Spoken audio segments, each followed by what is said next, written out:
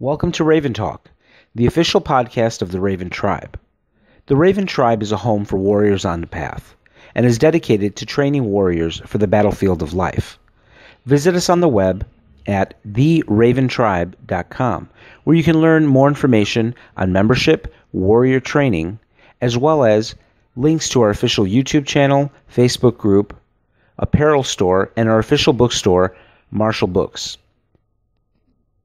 Welcome back, Tribe. Today we're here with special guest Alain Burrese. We're going to be discussing Hapkido, self-defense, your warrior's edge, and survive and defend today with Alain. Alain, how are you doing today? I'm doing great. Thanks for having me on. Great. Well, we're happy to have you on, Alain, and there's a couple of different things we're going to talk about.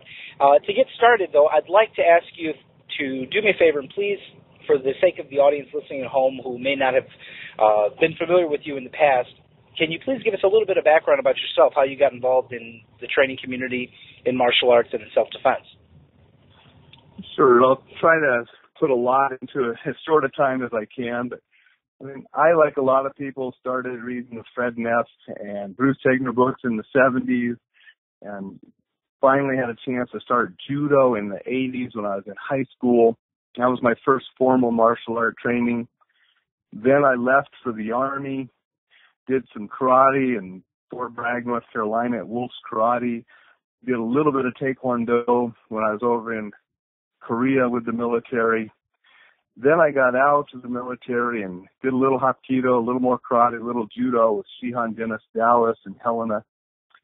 And then went to college, then went off to Japan, then decided to write my first book. Because if we back up a little bit, I had been a fan of Mark McYoung and Peyton Quinn and some other authors from Paladin Press. And I got to meet Mark, and we became friends. And so he encouraged me to write a book that I had an idea for. So when I came back from Japan, I wrote my first book, Hard-Won Wisdom. He wrote the foreword. And everyone asked me, what are you a black belt in? And I wasn't a black belt in anything. I had trained in all these different things and had color belts, but I never made it up to black belt level. And so early 96, the book was finished. I decided to leave Riverside, California, and I wanted to go back to Korea because I enjoyed it when I was there with the military, and I chose Hapkido as the martial art that I wanted to actually focus on and be dedicated to achieve a black belt in. So in 96, I went back. I was teaching English to pay the bills, just like I did to pay the bills in Japan when I lived there. Started training 2 times a day, 5 days a week, and once on Saturday. So I was going to 11 Hapkido classes a day, and I'm still under that same instructor today. And that's been over 20 years now that I've been training under Lee Jun-gyu and his instructor Kim Young-jong in the Hapkido curriculum that I teach nowadays. Now, Alain, for anybody that's picked up your book or picked up any of your training DVDs, it's something that comes across very clearly that you're very much about, a very streetwise type of training with the martial arts. Did you find, and I also train in Hapkido and I've had kind of mixed experiences with people that train in Hapkido, but did you find that Hapkido lent itself to that type of real-world application? It does to a certain degree. And there are things in Hapkido that, like the Hapkido that I practice under Kim Young-jong and Lee Jun-gyu, we do some forms. And the forms have a Chinese influence because Kim Young-jong, he also had a wushu background when he was younger. And so Kwanzaa Nim believed in some forms. And you don't need to do forms to learn how to fight. And I've never done anything in a form out in a street fight or working security. But that doesn't mean forms are useless, like some people will say. I think there's value in them, but it's not necessarily value that's directly applicable to the street. So I think Hapkido has a little bit of both. And that's one reason that when I teach things, I teach self-defense programs that are just purely self-defense and more combative-based. And I teach my Hapkido martial art program for those that want to learn an art. An art that can also help you defend yourself, but there are still art elements that aren't necessarily practical, and if all you're wanting to do is fight.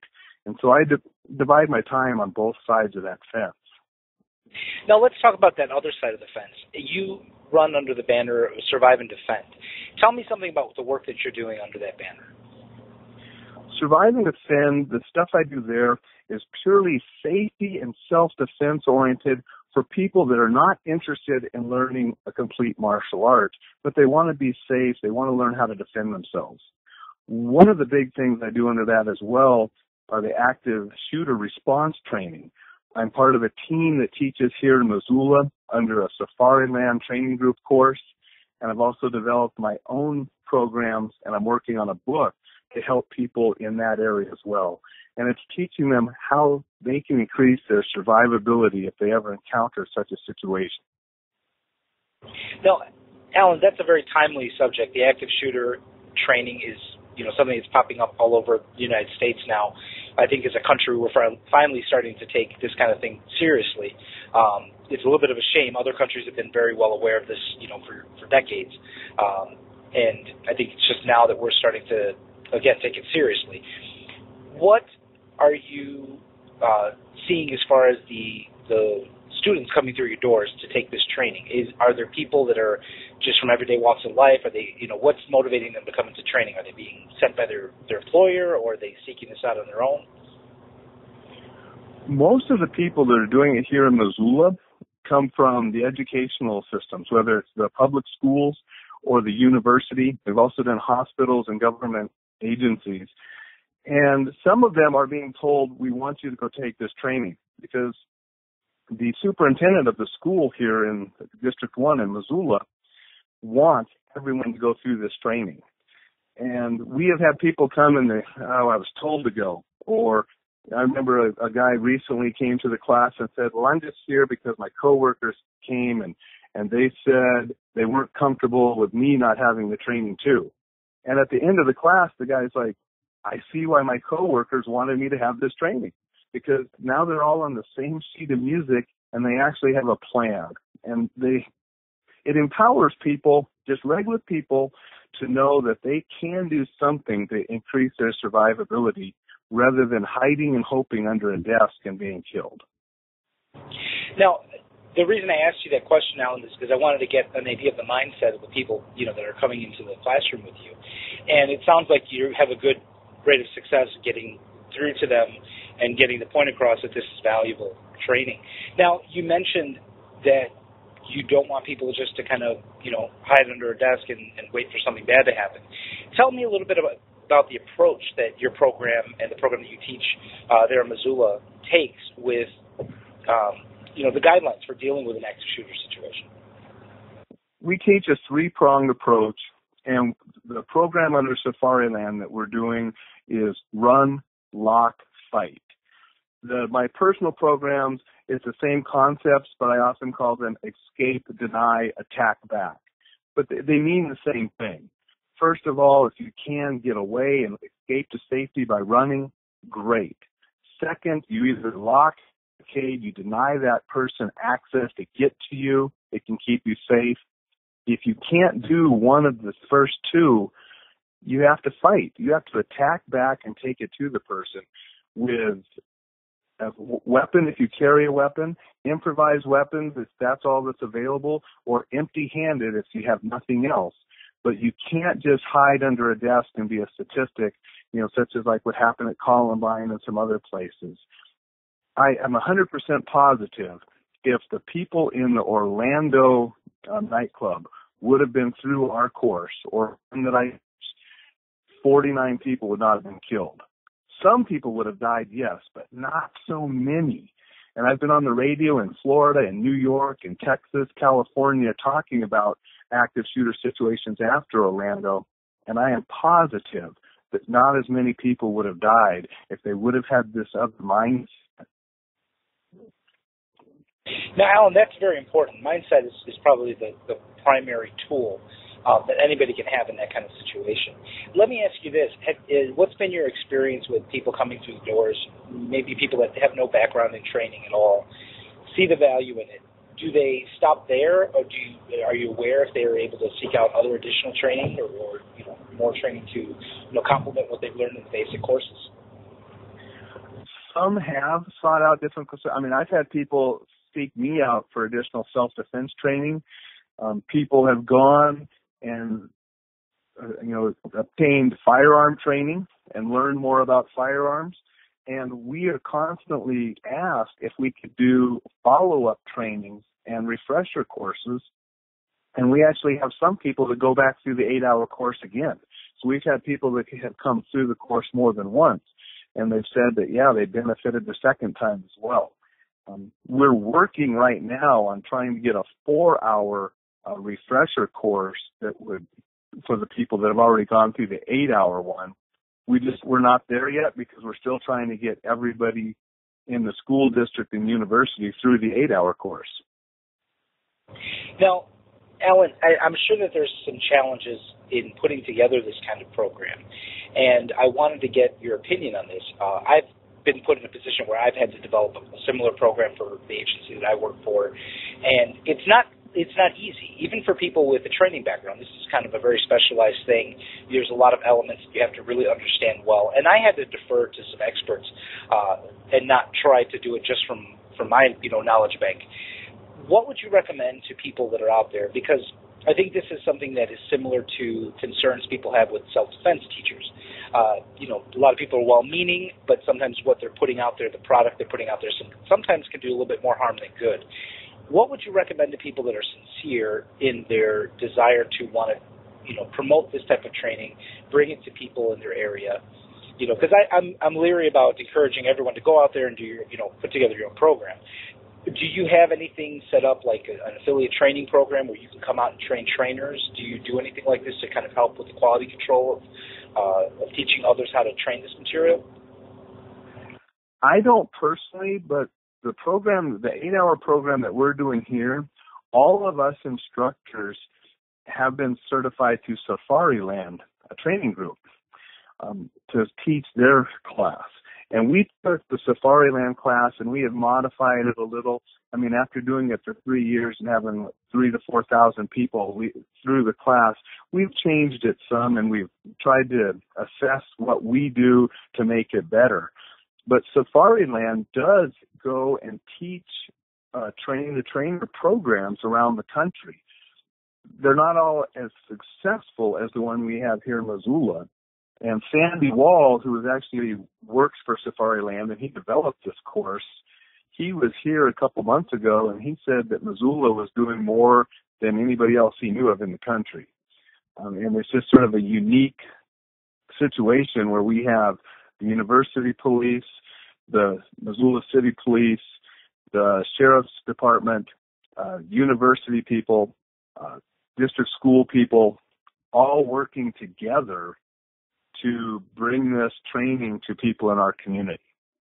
We got hospital people and some other folks working there too. So we have quite a group of people working collectively to make our community safe, and that's pretty unique. And it's excellent work, and I commend you for doing so. Alan, so we talked a little bit about your martial arts background. We talked about your classes that you teach for people seeking that martial arts experience, looked at some of the practical things that you're doing and teaching out there in the community.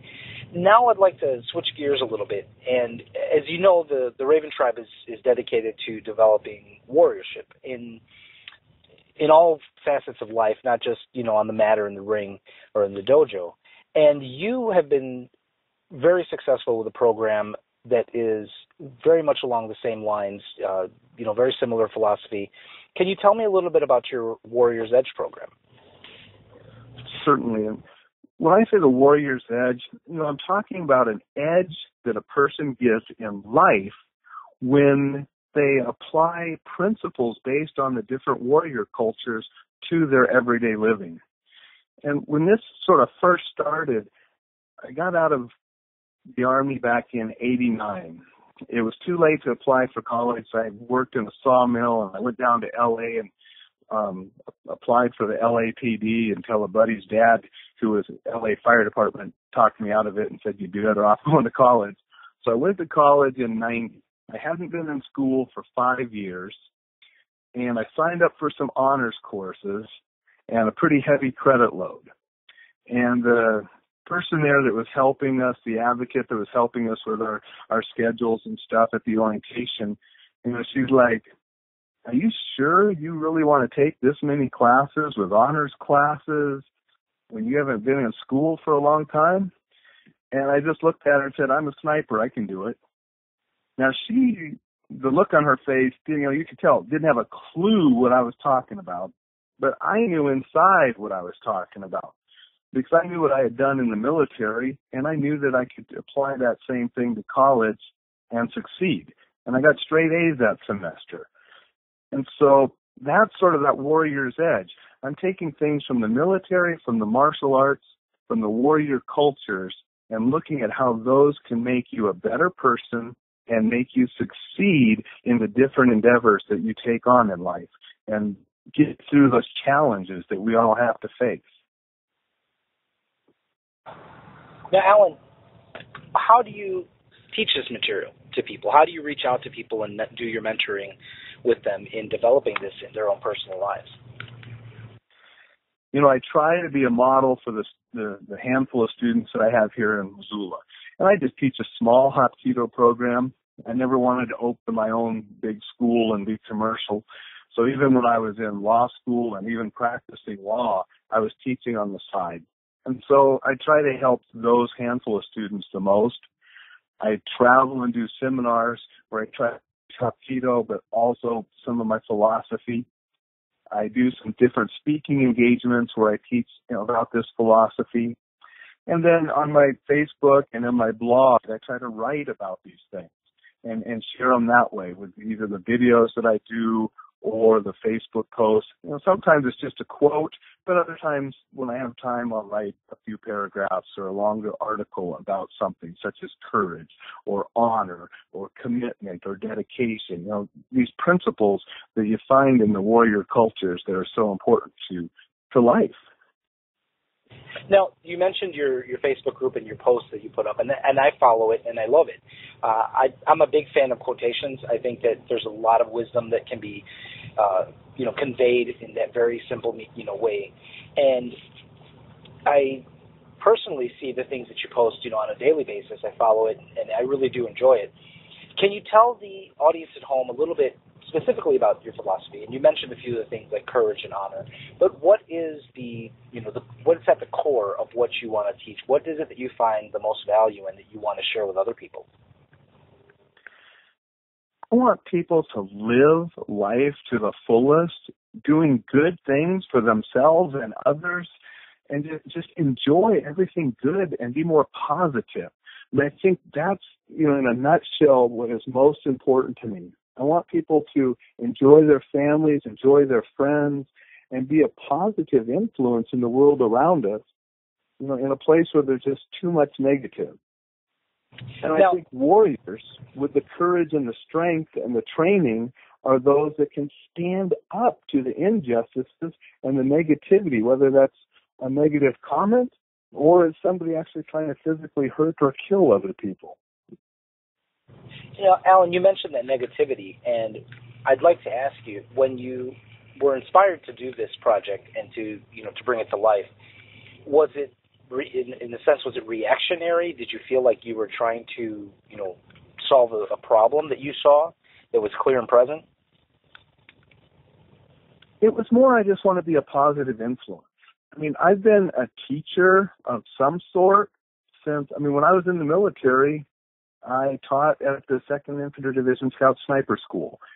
When I was an undergraduate in college, I taught an honors class, Strategies for Success, for 2 years. Then I taught in Japan. Then I taught in Korea. Now I'm teaching martial arts. I teach CLEs to attorneys, continued legal education. I've always been a teacher of something, and so this is just one more avenue to try to share messages and influence people, hopefully in a positive way. Well, it's a very positive message, and I think it's something very important. You and I have spoken about it, and you know that I come from a very, similar point of view. I have a passion for trying to have people incorporate these things in their lives. From my own personal experience, in doing so, I often find myself very frustrated because I feel like maybe I'm not, the best at conveying the message, or maybe I'm frustrated with the students' unwillingness or inability to really grasp what I'm trying to share with them. Have you run into any situations like that in your teaching career where you really wanted to instill these values in people and they just kind of weren't at the right place yet? Certainly. And we all have our shortcomings and our failures. And sometimes I wonder, could I have expressed something differently that maybe would have helped that person better? There are some people you're just not going to connect with, and not everybody's going to like you, and you have to accept that. But I'm also pretty self-critical, so I always look at myself and think, what could I have done better? How can I get a message across to somebody in a better way? And so I'm always sort of that self-reflection about what am I doing? How could I do it better? And especially when I screw up and do something wrong, I try to look at myself and it's like, well, okay, maybe I shouldn't have said it that way because it didn't come across the way I wanted. Rather than helping a person, it maybe inflamed the situation. And I know better than that, but I let ego or whatever else cloud my vision for that little bit and didn't accomplish, what I really am for. And I think that happens to all of us at times. Alan, what advice would you give to somebody that is receptive, that is willing to learn and wants to, get walking on the warrior path? Where would you have them start? What type of education should they seek out? What type of books should they be reading? Anything you can share with us that you think would be a good starting place for somebody that wants to really make the investment in their own lives to start making positive changes? I think the person needs to take a balanced approach. And so I would encourage the person to do some kind of physical training and educate themselves on physical training, both on diet and exercise, but then also, I believe a warrior does train in a martial art. That's part of warriorship is, we learn those skills because that way we can stand up to injustices. What martial art isn't as important as finding an instructor that's a good person that can help you grow in whatever path you choose. So you want the physical martial art, the physical exercise, and, you don't have to be a super strict dietitian, but you need to stay in good health. Then you need to also educate yourself, on a variety of things. I'd like a person, to be well-rounded and know things about the world. But then I also want them to include some books and studying things, study the classics, Art of War, Book of Five Rings, but also some contemporary things on warriorship, whether it's, Dan Millman's Way of the Peaceful Warrior, one of my favorite books, or any of the others. The more you study, the more you read, and you apply little gems and pieces from those, the more full you will be. And then I think it's important to that complete balance that you also have to have the spirit element. And that could be a specific religion that somebody follows. It could be a meditation, but something to nourish that part of our body, of our soul. It's the old body, mind, spirit. And I really do believe all three are important. And so I would encourage anyone that wants to walk the path to make sure that they're balanced and they're getting all three of those. Well, very sound advice, Alan. And I think it's something that anybody can definitely improve the quality of their life by following these suggestions. Now, Alan, before we wrap up today, I wanted to ask you if people out there are interested in getting you out to their place of business, their dojos, their companies, their agencies to do training, whether it be martial arts or whether it be, real world survival training and, the active shooter programs that you're doing, where can people reach out to you to find out more information about those programs? And also about the Warrior's Edge program. Where can they reach out and learn more about what you're doing? So surviveanddefend.com and yourwarriorsedge.com. And I have the two different websites because I really, like we said earlier, I separate the two different things.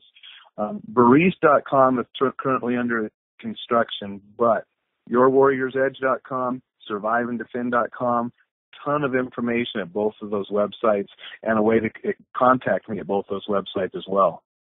Now, Alan, you also have a lot of media available, books and DVDs. Can you tell the audience a little bit about what you have available for them if they're interested in picking something up and watching or reading at home? Certainly. I have 4 books on self-defense.